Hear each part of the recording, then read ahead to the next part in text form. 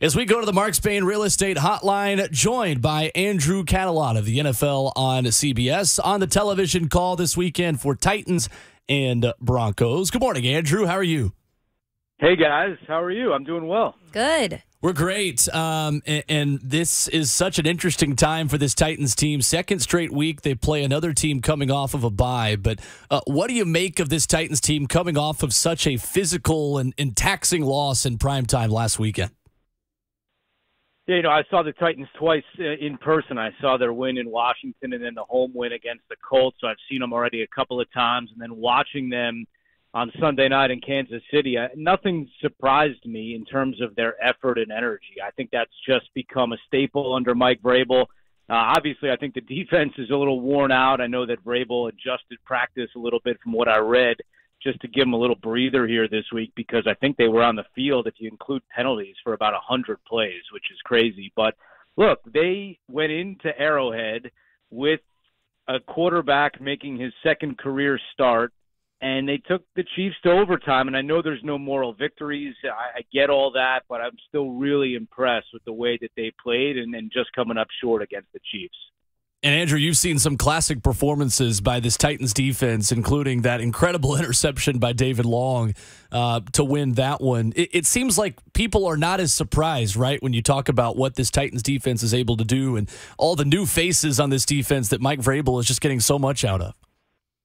Yeah, when we spoke with Kevin Byard before the Washington game, and that was a time where there were some people coming in and out of the lineup defensively, and obviously that's still going on. But Byard made a great point that they had so many injuries last year that it forced them to communicate with each other more, because the guy next to you wasn't the same guy as the week before. And he thought that having gone through that last year has really served them well this year with some of the people in and out of the lineup. And that makes a lot of sense. And obviously, as you said, it starts with Mike Vrabel at the top, but there's a core nucleus there on defense led by Byard and Jeffrey Simmons and Danico Autry that really have formed that bond and that culture, I think, last year going through it, and now it's carried over to this year.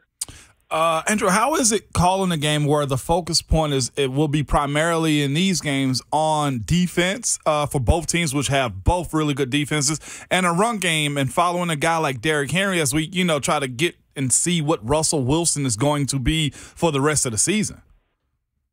It could be a fast-moving game, right? I mean, I think both these teams offensively are going to want to try to control the clock. And, one matchup that I'm really looking forward to is the Titans have the number one red zone offense in the NFL, and the Broncos have the number one red zone defense. And I think that's going to be a big key to this game. But, yeah, to your point, as I'm sure you've talked about, no wide receiver caught a pass last week. Who knows who's going to play quarterback for the Titans? Is Treylon Burks going to come back? Because I do think that would just add a different dimension to the offense for Tennessee. I mean, even if he's not 100% yet, I think that, some kind of spark like that could really help this Tennessee offense. But it could be one of those, 14-13 games. But, I think it'll be a great atmosphere. It always is down there. And it seems to me that the fans have really rallied around this Tennessee defense, and that makes it exciting for me as well.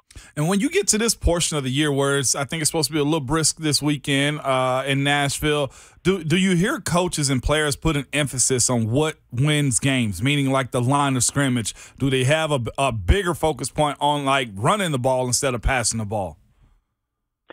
Yeah, I mean, I think that it'll be colder, but I don't know how much, the precipitation doesn't look like it's going to be a problem. I think that would maybe be more of an issue in a game like this. But, Denver's playing some cold weather games, and I think the Titans will be ready for that as well.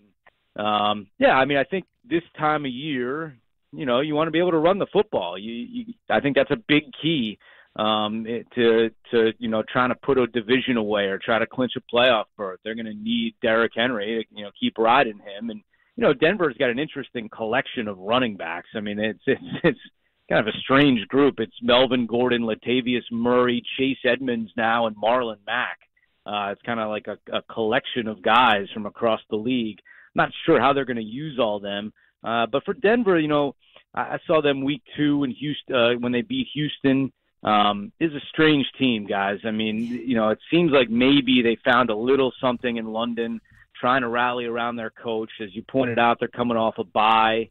One guy that I think is interesting is the tight end, Greg Dulcich. He wasn't around early in the year. It seems like Russell is eyeing him a little bit more.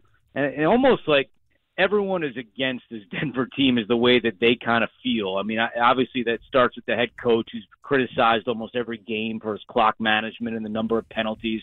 Russell Wilson's had an uneven year, if not just mediocre at best. But maybe they found a little chip that they can use to try to build a little momentum here. I think it's going to be interesting to see how they come out coming off the bye.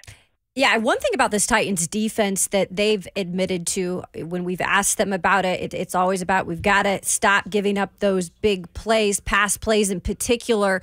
Kevin Byard told me yesterday in the locker room, he said, look, no offense to Kansas City at all because their wide receivers are good, but I would argue the Broncos might have a better crop. What would you say about that and what makes them so hard to defend? Because I think they all have their own skill set. Yeah, I think to your point, the scary thing is Jerry Jeudy's playing really well right now, and he can be a home run threat. Courtland Sutton is a very underrated receiver, although he's been kind of quiet of late. I would worry about him busting out. And KJ Hamler is a guy that can take the top off of defense. He's got great speed. We saw it with a 47-yard catch on the game-winning drive against Jacksonville in London a couple of weeks ago. It just doesn't seem like all these pieces have fit together yet, and that's the concern if you're a Titans fan. You just don't want this to be the week when they put it all together. And I think a lot of it starts with Russell Wilson. I mean, he's just not having a great year. Some of it's injuries, some of it's new teammates. I mean, I think that there's a lot going on there, but I think that he's still a very capable quarterback. He threw for 340 yards week 1 in Seattle. It's there. It just hasn't all been put together yet, and I don't know if it will be. It could. I think with the first-year head coach, that's a big question. He's calling the plays as well, so that's another part of the equation. But there are pieces there, to your point, and arguably a pretty good receiving core when they're all on the same page. Well, Derrick Henry is back on top in terms of rushing yards, leading the league right now. He's fifth straight game with over 100 yards rushing. Does he surprise you at all? And just what I think he felt underestimated coming into this year, especially when a guy within his own division, Jonathan Taylor, was getting all the love. Does he surprise you at all when you're watching a game? Like, what is it like to watch that dude run? It's pretty crazy because you never know which one he's going to either run someone over or take it to the house. I mean, what's funny to me is you look at the carries on the rest of the team. I mean, Dontrell Hilliard has 17, Hassan Haskins has 10, and Derrick Henry has 183. And it's like, well, how does this happen? How does he continually get 20 carries a game and, continue to run guys over? I think the big thing for me is that over the years, he's been stronger in the fourth quarter and the second half. And as a team, that's one thing I think Tennessee has to get better at. They have to be better in the second half of games. They can't build these leads and expect to hang on as they play, a different part of their schedule. So I think Henry's a big part of that. If he can, get back to bulldozing guys in the fourth quarter and kind of spark this team to play better in the second half, because we've seen they haven't this year, I think that's a big part of Tennessee here in the second half of the season. Andrew Catalon with us from NFL on CBS on the call this weekend for Titans and Broncos in Nissan Stadium. Andrew, you mentioned kind of the disconnect with Russell Wilson and it not really clicking yet for that offense. What do you feel like it's going to take for the switch to turn on for Russell Wilson and Nathaniel Hackett in this offense? That's a great question. I haven't seen it yet. I was there week 2. It was after their week 1 debacle in Seattle when Hackett tried to kick a 64-yard field goal. And then you've seen pieces throughout the year of, last game, they had a delay of game before a kickoff. I mean, those are things that shouldn't happen. They lead the league in penalties. It just seems like they always are stubbing their toe, whether it's a penalty or a play call or in the red zone where they've just been atrocious. They're last in the NFL scoring touchdowns in the red zone. They haven't put a full game together yet. I think that's what it's going to take. I mean, they're going to, I know it sounds like a cliche. They got to play 60 minutes, but they have too many times where they go backwards on the field, whether it's the coach or the quarterback or a fumble, whatever the case may be. They haven't really been consistent through an entire game, and I think that's what it'll take to get them back on track. Andrew, we've covered kind of the things that everyone knows about the Titans, right? The different faces coming in on defense and still doing the same job, and Derrick Henry's success on offense. Is there one thing in talking to this team and seeing this team a couple of times that does surprise you when you look at this specific Titans team versus past teams?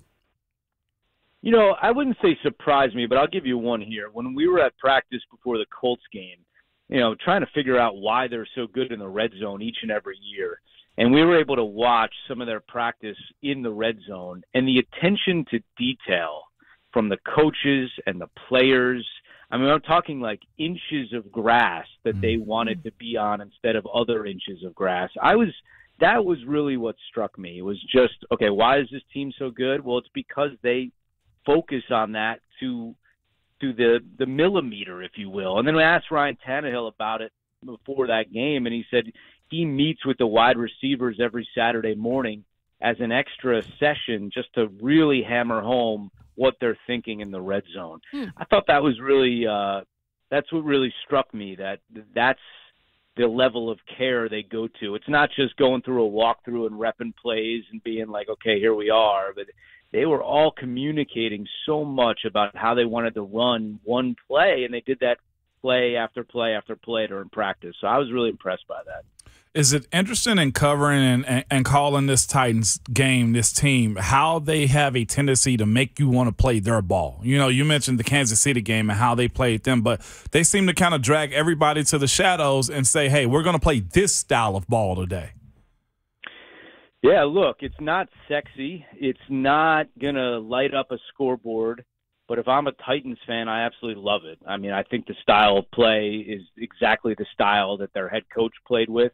And they find ways to win. And I think that's an easy team to root for. I mean, I don't need the team that scores 40 points and gives up 30. I like this style of football if I'm a fan. And I think it's easy to rally around that. I think it can be frustrating at times with the offense, knowing that they completed 5 passes last week. But I think in terms, when you look at this defense, it's a fun unit. They make plays, and to me, that's a style that wins, and Vrabel's results of getting to the playoffs prove it. Andrew Catalon has been our guest. Catch Andrew Catalon along with James Lofton and Amanda Renner this Sunday as the Titans take on the Broncos on the NFL on CBS. Andrew, appreciate the time as always, and enjoy Nashville. Yeah, I always do. Thanks, guys. Looking forward to it. Thanks, Andrew. All right. Thank you. There is Andrew Catalon with us on the Mark Spain Real Estate